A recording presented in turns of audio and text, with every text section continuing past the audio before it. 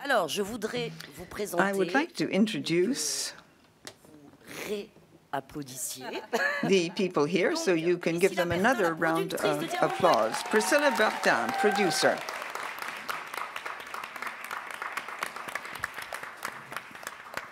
Andrea Bescond, la maman du diamant. The mother of the diamond. Idir Azougli, le prince charmant du diamant. The Prince Charming of the diamond. Malou Khebizi, Malou le Khebizi, diamant. the diamond.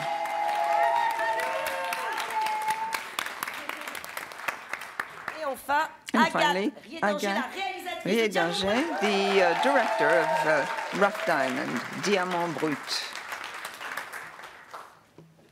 Alors, je vais commencer les questions, mais bien I'll get the ball rolling, and then, of course, it will be over to you. Alors déjà, on va commencer quand même We'll start la réalisatrice, with the la director, créatrice de tout ça. the creator of the film. Déjà, de manière générale, In general, la jeunesse du projet. Pourquoi tout d'un coup, voilà, how did this s'intéresser project come about? cette féminité, Why did you cette take an manière de interest voir le monde et in la féminité? these Qu'est-ce qui vous a donné envie de raconter 7 l'histoire de women, these 7 different ways of looking at the world? Why did you want to tell the story of Lion? I've always watched tele-reality. I was flabbergasted by this new mythology, this new way of telling a story on TV, on the social media, the social networks. Of course, there's a great amount of class violence. I was flabbergasted by the violence which was displayed so openly to all. People think, okay, it's not dangerous, it's just a form of entertainment, but it's not true. This reality TV is very harsh. And I wanted to talk about the violence you see in reality TV. Similarly, I was fascinated by all the candidates who are quite powerful, who are really true to themselves and who have something to say for themselves. I really wondered, therefore, about how they were as women, because they display women in a different way. So I had all these questions in mind, and I wondered, is this proof that they still live in a male-dominated society which feels that women are only women if they're really sexy and desirable, or on the contrary, have they espoused all these codes but with the idea of freeing them of themselves of the shackles? They have this weapon, their beauty, which enables them to impose themselves on the world. So it was a mixed bag of all sorts of different questions that I wanted to explore through this film, Rough Diamond. Ever since I studied fine arts, I was interested in the idea of beauty, the representation of beauty, the power that's linked to beauty. This is something that interested me well before I did Rough Diamond. You're also a photographer. You worked on the idea of what we call the cocotte in the 19th century. It's a way of displaying feminineness and desire. I got this idea 7 years ago, and I made a short film, J'attends Jupiter. The idea was then to make a feature film, but it was quite a challenge to decide on how to approach this idea. People who watch reality TV are captivated by this reality TV, which displays women in a given way. I didn't know how to go about telling the story. I needed a good heroine. I wanted to show the very praiseworthy reasons why she wanted to go into reality TV. It's an alternative to unemployment. And for my characters, it's a way of imposing themselves on the world, having a place in society, having a job, a real profession. They view it as a real profession. And the epiphany, well, I watched a documentary about courtesans, prostitutes at the end of the 19th century, and it's quite impressive because you have the same phenomenon, in fact. It's a way for women from the lower ranks of society to impose themselves, to go up the social ladder, to rid themselves of the social stigma, thanks to their beauty, their determination, and their intelligence. In terms of the way they use their beauty, they bring to their feet, to their knees before them, the most powerful men in Europe. And hence, this is an extraordinary way of redefining the codes of society, redefining what women are and how they're viewed in society together with fashion. There's quite a parallel. They depict a new way of being a woman, just like the candidates in reality TV who have a different way of displaying the fact that they're very feminine and they're women. These parallels are very strong. And it's quite striking to note the parallels. Congratulations on your film. I come from Argentina. I knew about your film before I came here, and I saw you introduce some changes in the script, which I think were really good changes. For example, when Liane and her mother, well, the scenes at the end of the film are not the same as in the original script. It doesn't finish in exactly the same way, this film. And I don't know whether you did this intentionally. Why these changes? Why change the script? And how did you go about the casting? And how did you find this excellent actress, who I think is just beginning in the profession? Yes, indeed, in the script, the end wasn't exactly the same. Liane had to contend with her mother before leaving, and just before that she had to deal with Dino as well. We made this choice with the editor and the producer. We decided to tighten things up, to tighten up the end, so we would focus only on the person who counts most for Liane, that is her sister. And I also thought it was good to portray the fact that she leaves without looking back, without taking the others into account at all. In other words, she had turned the page on what her mother thought. Perhaps she was a bit cruel vis-à-vis Dino, but I felt that this ending was more striking. She needed to leave him. She knew she would destroy him when she said the evening before. She says, "I'm sorry because I'm going to really hurt you." And I wanted to narrow things down to the bare bones of this aspect of the story. How did we find Malou? It was very important for me to ensure that the cast would be good, that Liane would be a non-professional actress, simply to be consistent. Liane is invisible, she wants to become famous, so I really wanted to have an actress who wasn't well known. There was a question of geographical and political consistency as well. I needed to choose actresses who came from the south. Julia Lyon did the casting, and she spent months and months trying to find a Malou and her little sister and her friends who needed to have grown up in the south. Bonjour, Margot Costa pour Margot Costa, congratulations on the film. You depict a group of people who are not accustomed to seeing and who aren't very present in the world of the cinema in general. In the script and in the performances of the actresses, you didn't fall into what I would call cliches. Things were not sort of set pieces. Yes, that was one of the big challenges in the film. We needed to live up to the characters and not say too much and not underscore too many things, overly insist on certain points. The characters are very different, so that was also very important. We wanted to ensure that the public felt very close to the characters. We all realized we were dealing with a topic,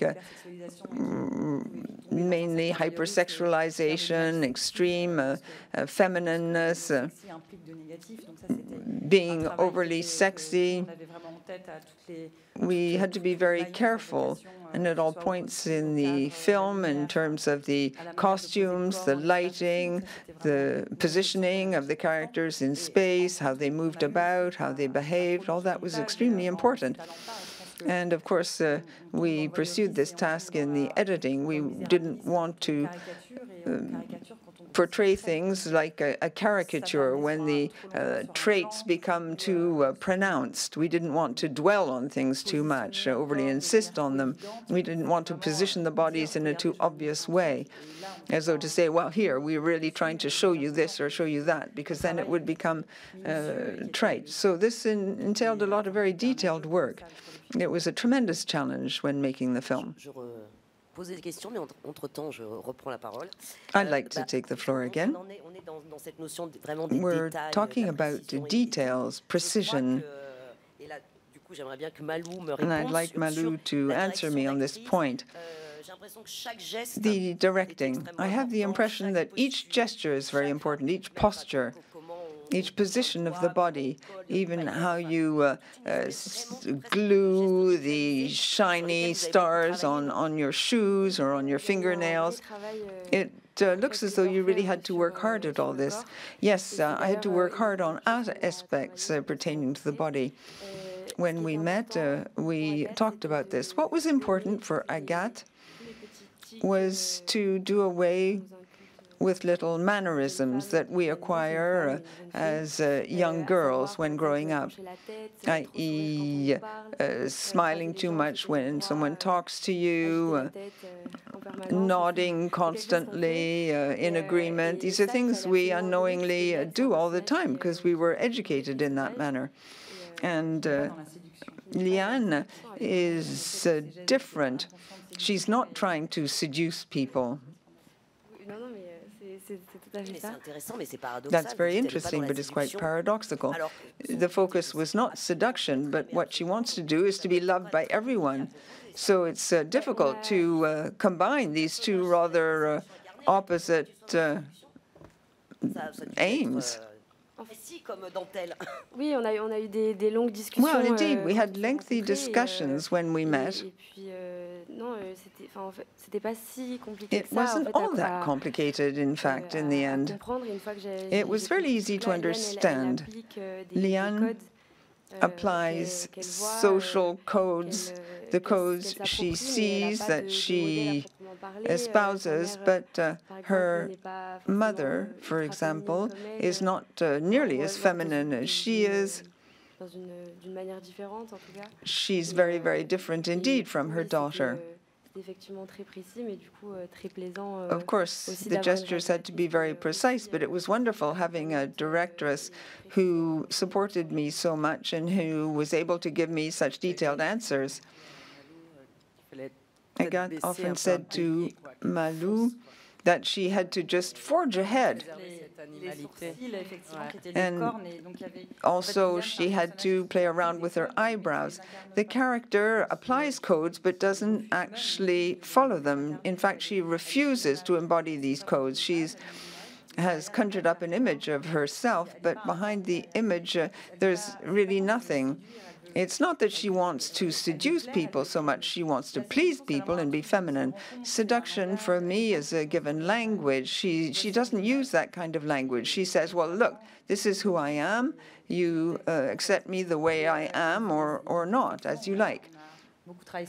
We worked a lot on the way she walks, the way she looks at the ground all the time, doesn't look up that much. She never puts her head to one side.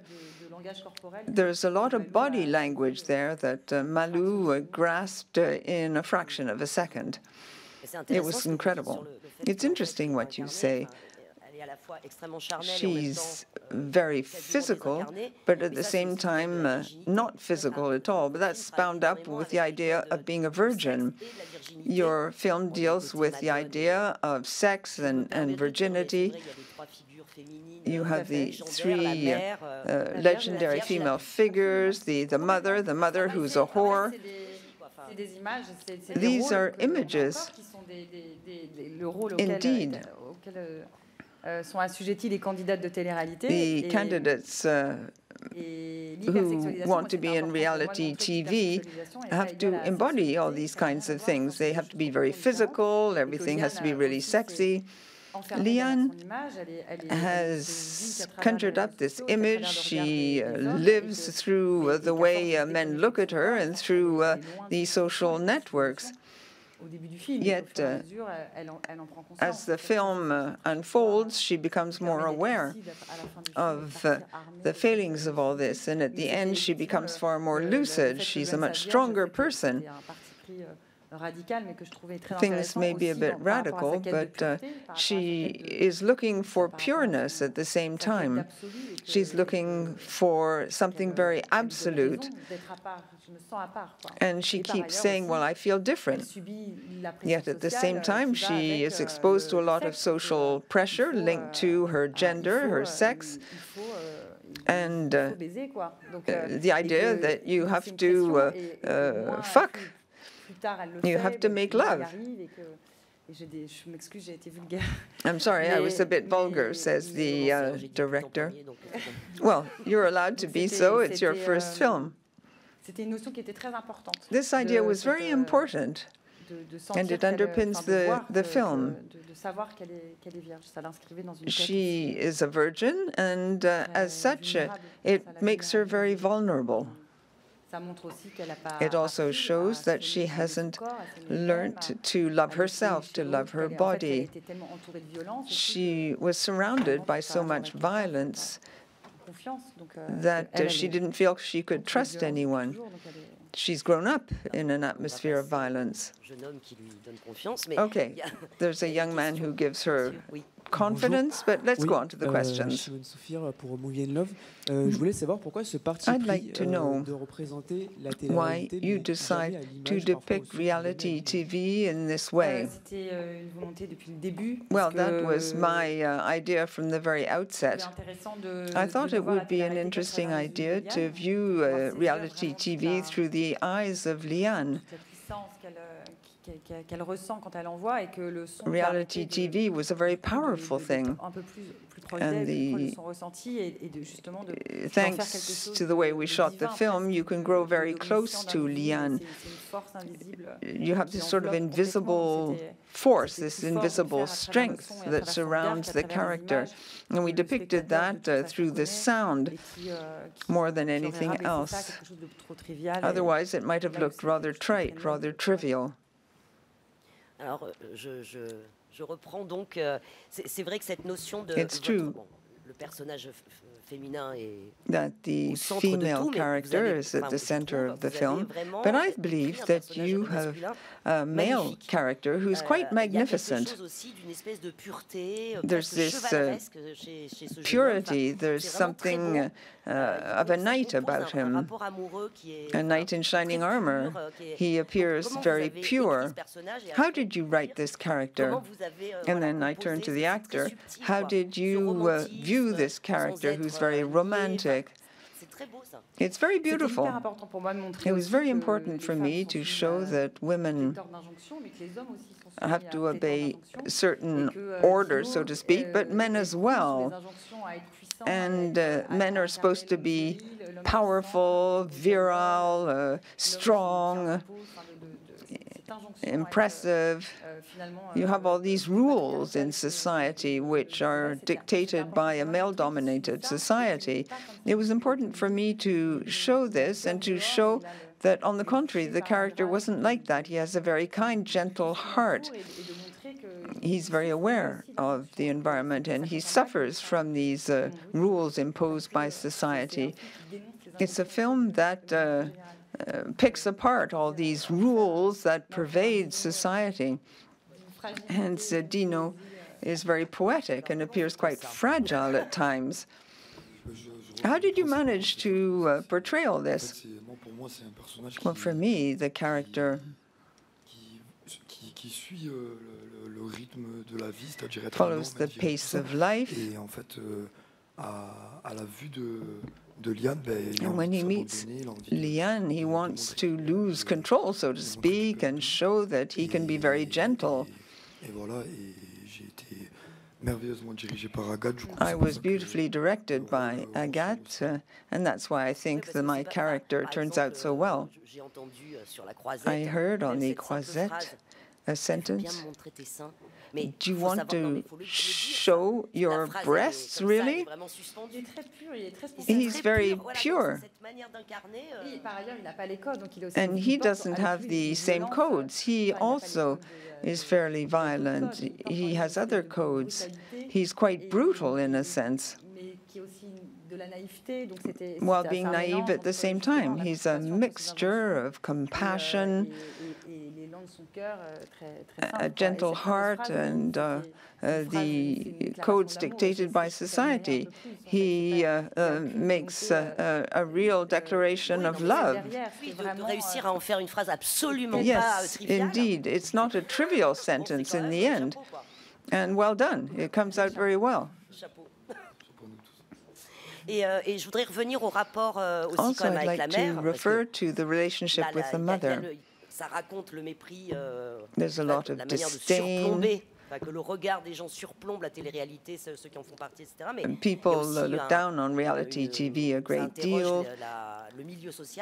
You have the social background of the family. There are lots of misunderstandings between mother and daughter.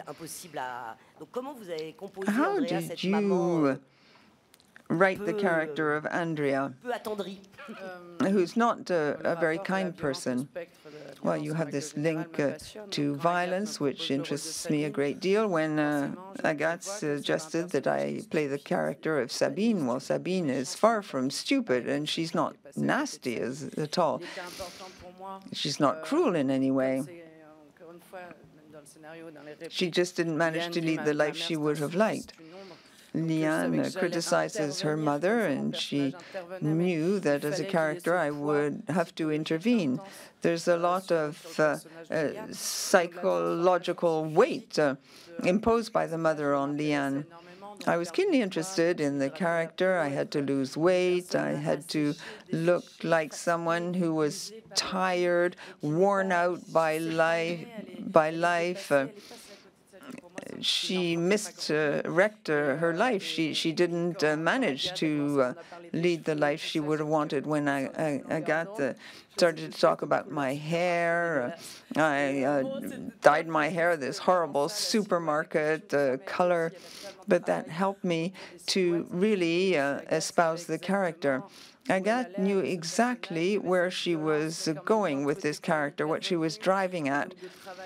I had to work on the face, her face which was sagging, depicting someone who's really dissatisfied with her life and who may be jealous of her daughter, who, despite the fact that, well, she looks down on reality TV. It's a kind of dictatorship. She looks down on all these aspects of reality TV while being jealous at the same time, because she would have liked to have the courage and the opportunity to succeed better in her life. Sabine didn't have much willpower, and I felt that it was a very riveting character. I knew Agathe would find the right way to shoot the character. Likewise with Malou, and everything was extremely striking in the end. The physical transformation was very important in order to serve the character of Sabine and really show what she was like. Thank you for this film. Jeanne de Felice. I wondered about the end of the film. We have the impression that she won't be able to really indulge herself with the reality TV, and then you finally see her boarding the plane as though she'd acquired this newfound freedom. But reality TV is, in fact, a different kind of a prison. Why did you choose this ending? It was very important for me, for Liane to succeed. Had she failed, it would have meant that she should never have believed in herself. She shouldn't have challenged the people who didn't believe in her. It was essential, therefore, to celebrate her determination, her belief in herself. That was very important as a character. Also, I wanted to show that she's very lucid. She's aware of what she's leaving behind, and she knows what lies ahead.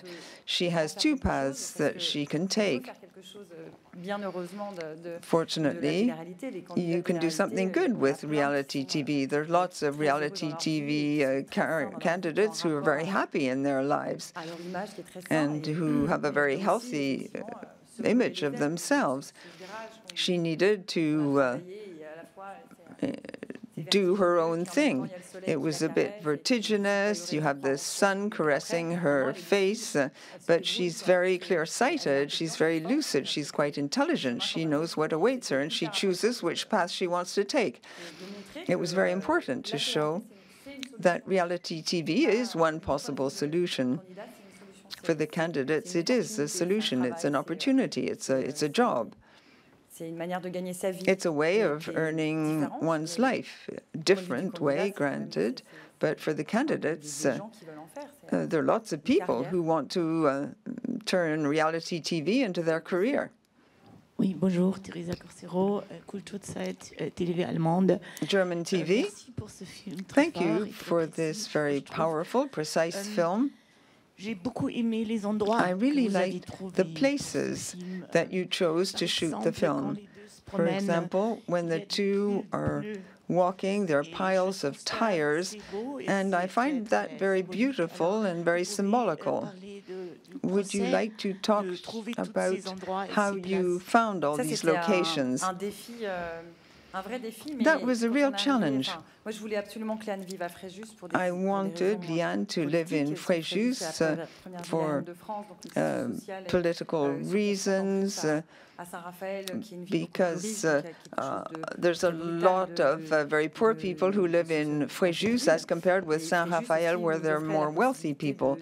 In Fréjus also, we had lots of landscapes that you don't see much in films.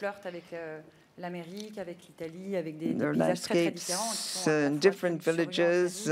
Some are very rich, others are completely dry and poor. So there was this huge diversity of landscapes. So I felt that it was great. I had people who found these wonderful locations which fit in beautifully with the screenplay. It was great. It was beautiful. And the light's very special.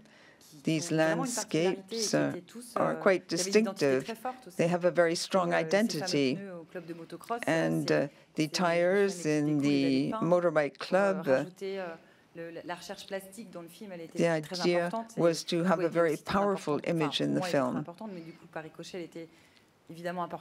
It was important for all the characters. The idea was to paint the tires in order to make them much more graphic and give them greater texture. For each set, there was something very graphic. Each location was chosen because graphically and cinematographically, they were really appropriate. and right at the beginning as well. First of all, we found Liane's house. That was the biggest challenge. We needed to find the right kind of a house so that we could position the cameras right and this, that, and the other. We needed to find the right sets, the right houses. And as for the pole, it was just in front of the house. It was perfect. And 1 year later, now it's the first anniversary of the end of the shooting of the film. We finished exactly 1 year ago.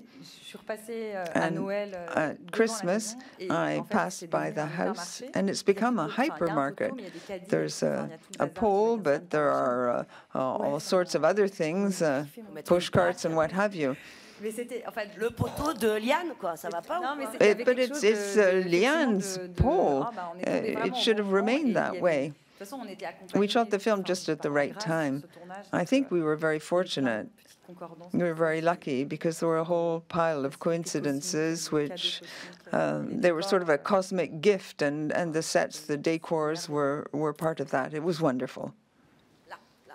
Bonjour à tous et tout d'abord Good félicitations morning, encore pour everybody. ce Congratulations once more on this very beautiful film. Je voulais rebondir sur ce I choix wanted to react to what was said about the choice of a young actress who's not yet professional and who has wonderful ethics. When you went up the red carpet, I'm sure you realized you were fulfilling your dream and the dream of your character. I'd like to know what emotions you felt at that time. That's a very interesting parallel. In the film, there is a statement about the Cannesfilmfestival, and that really made me laugh.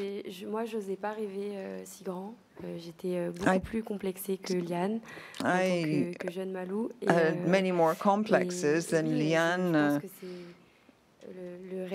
And I believe that Liane's dream was to be loved and achieve fame. I was very moved to go up the red carpet, just as she would have been. It showed how we succeeded. We were all holding hands together with Agathe and Andrea. Liane's best friends are sitting in the front row, and they deserve a round of applause too. And the young sister. So, to conclude, it was a very powerful moment. It's a great privilege for me to be here in Cannes and to begin my career in this amazing way. I'll work very hard, and I'm extremely pleased to be here. J'aimerais passer un petit peu aussi à l'aspect justement esthétique, talk about the aesthetics in the film. Parti pris de mise en scène. Il y a une colorimétrie qui est très réfléchie. The colors have been carefully thought through. Sometimes the scenes look as though they had been shot in California. You said that the landscapes could be in the US, but 2 seconds later, it's quite obviously Fréjus. Avec plein de codes aussi de picturaux, je pense. Enfin, j'imagine que vous êtes aussi inspiré par la photo ou la peinture. Inspired by painting and. Pour donner je sais pas effectivement what really led to the choice of the texture, the flamboyant aspect of things? Of course, I studied decorative arts in Paris, and I explored the very components of images, what accounts for the beauty of a given image, taking account of art history. So this approach was linked to my training. The film is a mixed bag. You have Renaissance paintings, you have TikTok, you have photos that you see in films. It was a big mixture of piles of different things. It's a film about beauty. I therefore wanted to ensure that the film would be beautiful in itself. It's very plastic. It's very artistic. This was particularly important because it's bound up with Liane's dream. And a dream, such a dream is a very noble cause, a very noble quest. And I wanted to underscore the fact that this was a very legitimate quest by showing that the images in the film themselves would be very beautiful. Dans tous les sens du terme, things are very iconic. La notion d'icône, c'est-à-dire vous jouez avec beaucoup de You symboles play religieux. around with a lot of religious symbols as well. You are quite a believer Mais il y a cette notion de foi, mais il y a cette in notion de religious terms, and you have this reference to icons, the Madonna at the end when she's in the plane. She's like a Madonna painted by Bellini. We're back in the Renaissance. It's sublime. There's this quest for perfection. She says, if I'm perfect from a physical stance, people will look at me. And if people look at me, it's because they admire me. And if they admire me, it means I'm powerful. So there's this quest, absolute quest for perfection. It's almost mythological in nature. One cannot but adore the images. It's as though she was rising up to heaven at the end. The image of the Madonna is very striking. It imparts a religious dimension to the film. It's a question of elevation, rising up to a higher level. No one calls into question the sculpture of a Greek goddess or a beautiful woman in a Renaissance painting. They depict absolute beauty. We all have these images in mind. So if she's looking for perfection, if she's divine, if she defies nature by putting filler in her lips and improving her physical appearance, well, all this is designed to turn her into a kind of an icon. And an icon is a word people use every day now. The idea is to gain access to the status of an icon. There's an image which struck me an awful lot as well. It's the contours. You have the impression that she's almost tribal. She's very beautiful. It's hypnotizing, it's captivating. How did you achieve this, and why did you insist on this aspect of things? Well, contouring is very fascinating, body sculpting. Sometimes I watch tutorials on makeup, and I find this very fascinating. Makeup, from time immemorial, people have used makeup to impress people, or even to go to war. People would use makeup to create masks. Facial painting was often used. And I've never done this myself. I'd really love to try. But with makeup, you can totally change the appearance of your face. People don't talk that much about contouring, highlighting face or body contours. It's like painting. And she does this in her own manner. She puts on her makeup and a heavy layer of it. But there's extreme face contouring. There are all sorts of different ways of going about this art. And she has chosen a contouring which is more warlike and very authentic. It's all very striking, and I was extremely pleased to film this scene. We'll have to wind up, but I'd like to ask one last question. Dear producer, are you proud? Your production company does a lot of animations. You did La Vie de ma mère not long ago.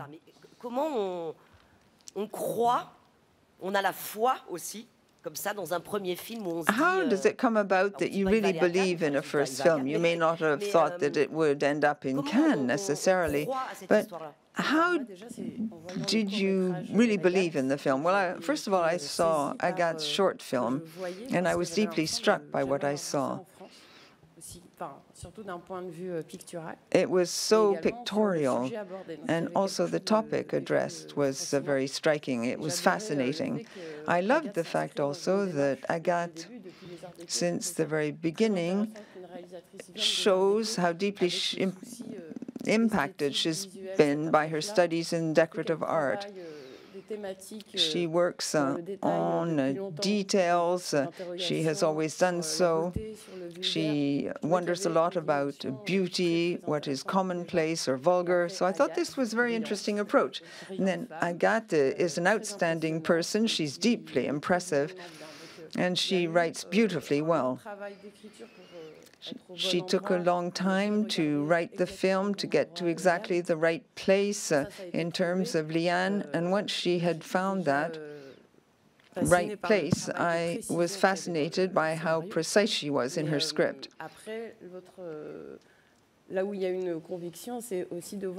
It's a question of conviction, too. Agathe thought through every single detail of the film. The decors, the makeup, the costumes, everything was thought through very carefully from a visual stance. She has a very original way of working, therefore, and it's fascinating for a producer to have so much material and very clear-cut intentions. I was deeply convicted that she's an outstanding director who stands apart from others. She has her own way of doing things, and that is very noticeable. The timing was perfect as well. When she started writing, well, when I talked about the theme and reality TV, I thought, oh, good heavens, why that topic? But when we read this script, everything was there. Mindsets had changed, women had taken different positions, and society wanted better to understand all these phenomena. So everything came together just at the right time. Also, I think with Les Enfants Sans Roi, that opened up new doors in the world of the cinema, and it coincided with the fact that I was just finishing the writing of the script. I'd been wanting to talk about this idea for a very long time, and people's mindsets had evolved and changed. One last question. Malou, yesterday you saw the film on a huge screen. Which sequence are you most proud of? What really flabbergasted you when you saw the film last night? Well, there's nothing that really springs to mind, but I love every single moment in the film. I like all the sequences. I adore Liane. You have the scene of the snack with Dino.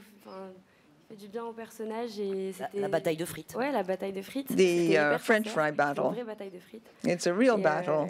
Et c'était, on a vraiment beaucoup rigolé ce jour-là. We laughed so hard that day. On a couru dans le resto, puis moi j'étais toujours en talons, je me cassais la gueule. I was in high heels. I kept stumbling. Et puis je sais pas, la scène presque à la fin. And then the scene in the shower near the end, where I finally wash, after the time on the beach, when I get the phone call. I don't know, the scene in the shower, I was moved by myself. Those are the scenes that I like best, perhaps. Thank you very much. We'll stop there. This idea, I liked myself. We're also deeply moved, and congratulations once again.